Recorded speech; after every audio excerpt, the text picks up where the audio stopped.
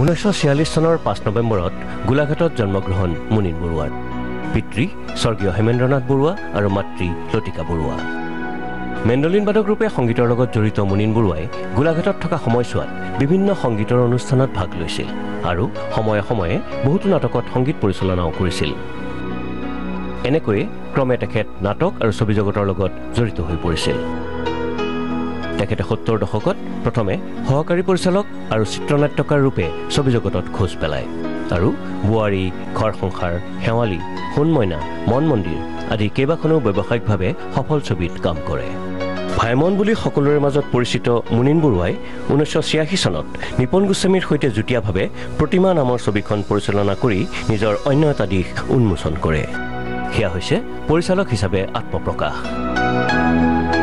তেখেতৰ একক পৰিচালনাৰ প্ৰথমখন ছবি পিতা পুত্ৰ। এই ছবিখনৰ পৰাই আৰম্ভ হয় মুনিন বৰুৱাৰ সফলতাৰ কাহিনী। পাহাৰী কন্যা, প্ৰভাতী পক্ষীৰ গান, বিধাতা, বাৰুদ, ৰং, কন্যাদান, দীনবন্ধু, হিয়া দিয়া নিয়া, নায়ক আদি এখনৰ পাছত আনখন হিট ছবি। প্ৰভাতী পক্ষীৰ গান ছবিখনৰ প্ৰায় 8 বছৰৰ পাছত 2000 চনত মুনিন বৰুৱাই চলচ্চিত্ৰৰ দ্বিতীয় ইনিংছ আৰম্ভ কৰে হিয়া দিয়া নিয়া ছবিখনৰে। চলচ্চিত্ৰখনে ছবিগৃহত দৰ্শকৰ সোঁত বোৱাবলৈ সক্ষম হৈছিল অভিলেখ সংখ্যক কেইবাটাও সপ্তাহলৈকে। এইখনৰ পৰাই আৰম্ভ হ'ল মুনিন, যতীন, জুবিন জ্যোতিৰ।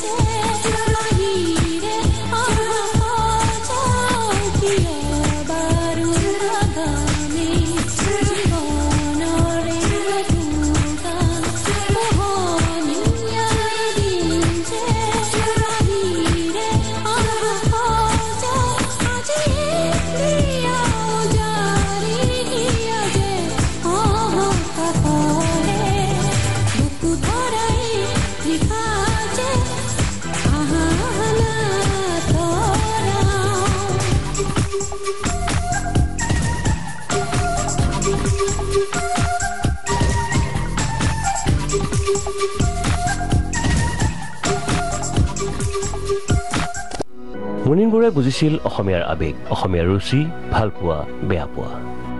তাৰ এই ফলস্বৰূপে 2001 চনত দুখন ছবি ছবিগৃহলৈ আহে, দাগ আৰু নায়ক। পুনৰবাৰ ছবিগৃহত দৰ্শকৰ সমাগম আৰু তাৰ লগে লগে যেন উভতাই আনিলে অসমীয়া ছবিৰ ল'ৰালি কাল।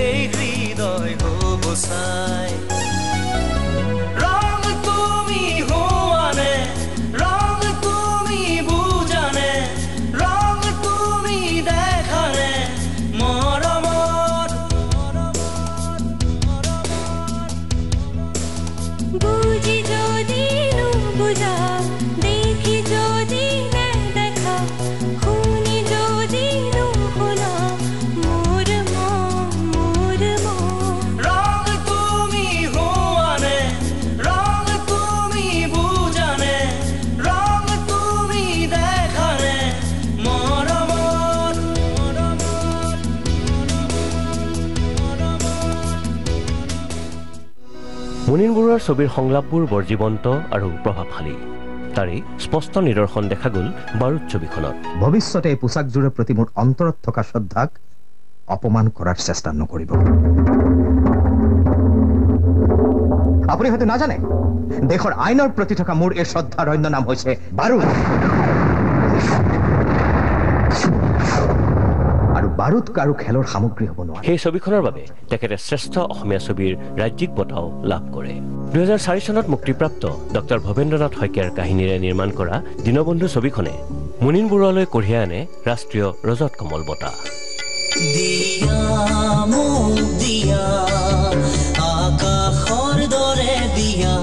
2017 চনত প্ৰাগ চিনে এৱাৰ্ডছৰ তৰফৰ পৰাও তেখেতলৈ জীৱনজোৰা সাধনা বঁটা প্ৰদান কৰা হয়। অসমীয়া ছবি জগতৰ ইতিহাস আওৰাই চালে দেখা যায় সোণালী দিনৰ জিলিঙনি আৰু কলা অধ্যায়ৰ এন্ধাৰৰ মাজৰ যুদ্ধ, যি আজি পৰ্যন্ত চলিয়ে আছে। পুনৰবাৰ 2011 চনত মুনিন বৰুৱাই 7 বছৰৰ ব্যৱধানৰ অন্ত পেলাই তৃতীয় ইনিংছ আৰম্ভ কৰে ৰামধেনু ছবিখনে।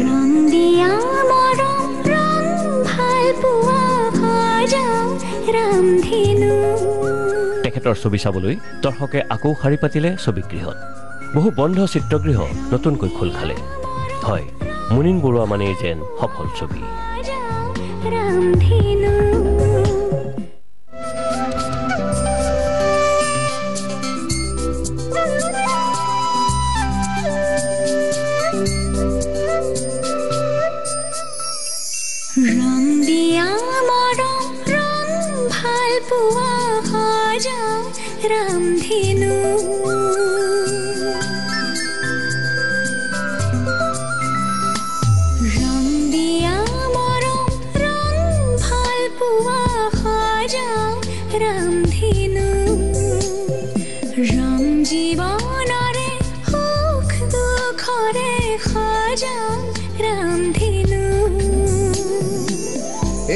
কুমৰমৰ বাহিৰে মোৰ বুলিবলে আছে কিনো, মিঠা মিঠা সপোনে দি থকক বৰাব জানো। ৰং দিয়া মৰম ৰং ভাল পোৱা সজা ৰামধেনু।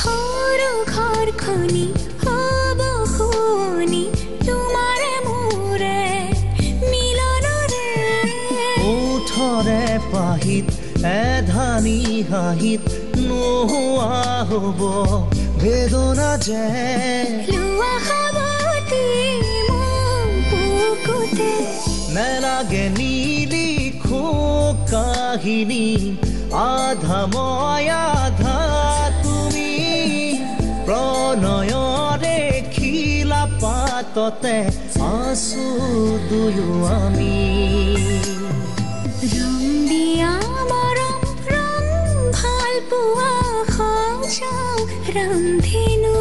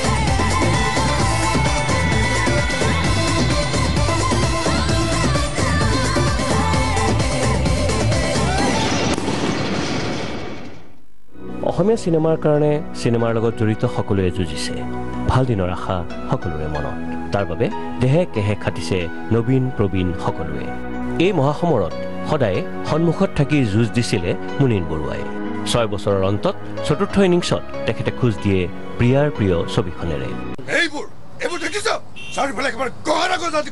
সময় উপযোগী এখন মননশীল চিনেমা পুনৰবাৰ উপহাৰ দিলে মুনিন বৰুৱাই আৰু এইখনেই আছিল তেখেতৰ শেষ ছবি ৰোগাক্ৰান্ত হৈ শয্যাগত হৈ পৰিছিল অসমীয়া চিনেমাৰ এজন যোদ্ধা মৃত্যু পৰ্যন্ত যিগৰাকী ব্যক্তিয়ে চিনেমাৰ কথাই ভাবিছিল চিনেমাৰ কথাই পাতিছিল আৰু চিনেমা নিৰ্মাণৰ সপোনেই দেখিছিল সেইজনেই মুনিন বৰুৱা আমাৰ সকলোৰে মৰমৰ আদৰৰ ভাইমন্দা ভূপেন দাই বহুদিনৰ আগতে প্ৰাগ চেনেলক লৈ পেলাই এটা কথা কৈছিলে মই সেই কথাটোৰে আপোনালোকৰ মাজৰ পৰা এতিয়া বিদায় ল'ম ভূপেন দাই কৈছিলে প্ৰাগ জিন্দাবাদ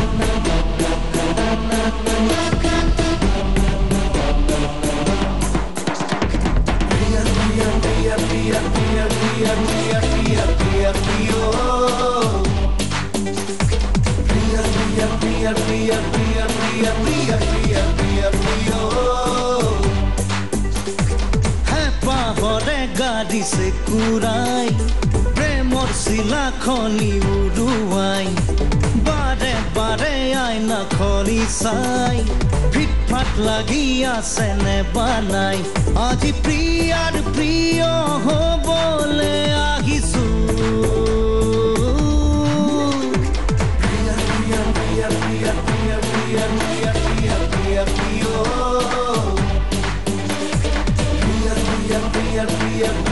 প্ৰিয়া